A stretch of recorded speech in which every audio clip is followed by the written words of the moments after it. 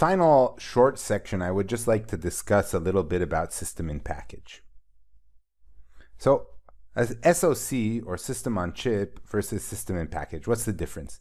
An SoC, or system on chip, is the integration of several IPs on a single silicon substrate. So if we take a core and some accelerators or some sort of different types of protocol and so forth, and put it on one chip, that's called a system on chip.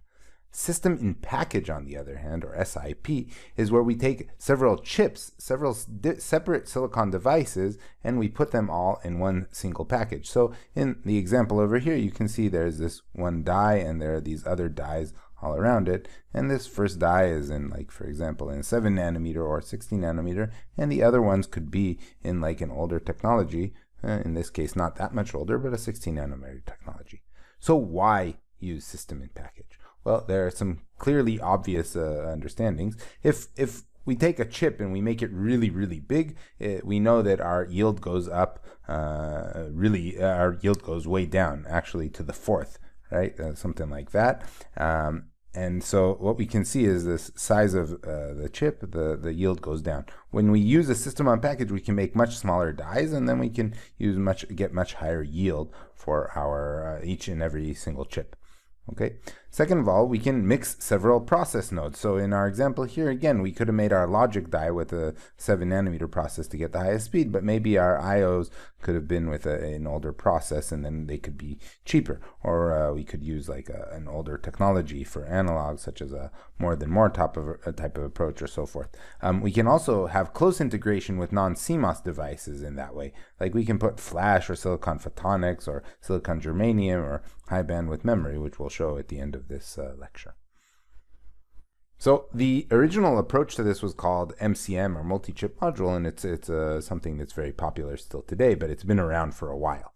Okay, that is to actually assemble several silicon devices on one organic substrate. Okay, so what we do here is we have kind of two options. We can either take this substrate, which is like a small package again, and we can have two chips that are both bonded to the same substrate and then package them together. Okay, what it means is that we just get really, really short wires and really close wires, and we can do some routing in between them on this substrate, and we don't have to go through the larger sizes of the chip. We can also just put these two chips on top of each other and do the bonds, maybe possibly even shorter connections to each other. Here we have a routing pitch of about 30 microns and a bump pitch of about 160 microns. And you can here see an example of an AMD ATI Radeon, which has a bunch of these chips that are all in the same package. This would be the graphic processor, and these are probably DRAM modules. The more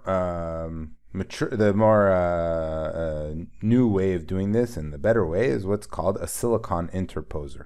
Okay, in this case, we take several silicon devices and put them all on a passive silicon carrier. It's basically, we're fabricating a package. Okay, so the substrate is a chip. We have this silicon interposer. It's a chip that what it has inside it, it has these different routing tracks that enable us to route from chip to chip. And the silicon carrier is assembled on some sort of an organic substrate. And we use TSVs through silicon vias that help us connect between the different chips and the substrate. Okay, so here we can see a picture of this type of a thing. We have a wafer, right?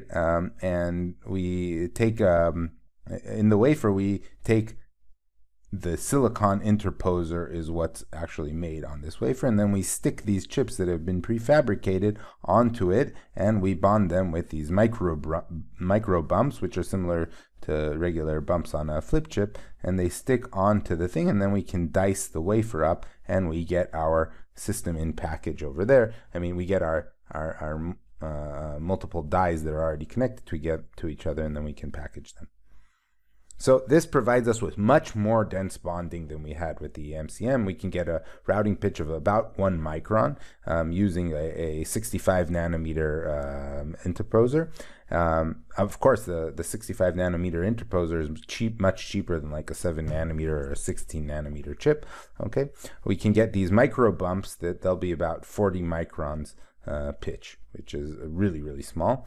Okay, we can use regular standard silicon manufacturing equipment. We have a limit on the size of our reticles. So TSMC provides this technology called CoWoS, where you can see what they can do with it. You can look on their website to see how it's done. Other companies also provide it too. It's a relatively new technology, and so it's a lot more expensive, but it's been in early production since 2011, and it's much simpler than 3D technology, where you actually take two chips and just use these different types of TSVs and so forth and try to put them on each other. The heat removal and power delivery are almost the same as in MCM. So that's really, it's really what's done on high-end chips nowadays. HBM, or high bandwidth memory, is probably the main application that's already being used today. So memory is obviously the big wall and the big bottleneck for high performance systems. And especially things like GPUs, they need tons and tons of memory, or networking chips and so forth need a ton of memory. So high bandwidth memory is this standard. It's one of a bunch of standards that have come out. How you connect an SoC to DRAMs, and you can see here that we put our SoC over here, and then through this silicon interposer we put a stack of 3D connected DRAM slices that are on top of each other, and we can get really high performance. You can see here there are 2 cores of memory, 4 cores of memory, 8 cores of memory. There are different configurations here that show you how you get these really, really high bandwidths to go to the DDR of the chip. So with that, I finish my discussion of IOs, and I really want to thank Ido Burstein from Mellanox, who provided a lot of the background slides for the final system in packaging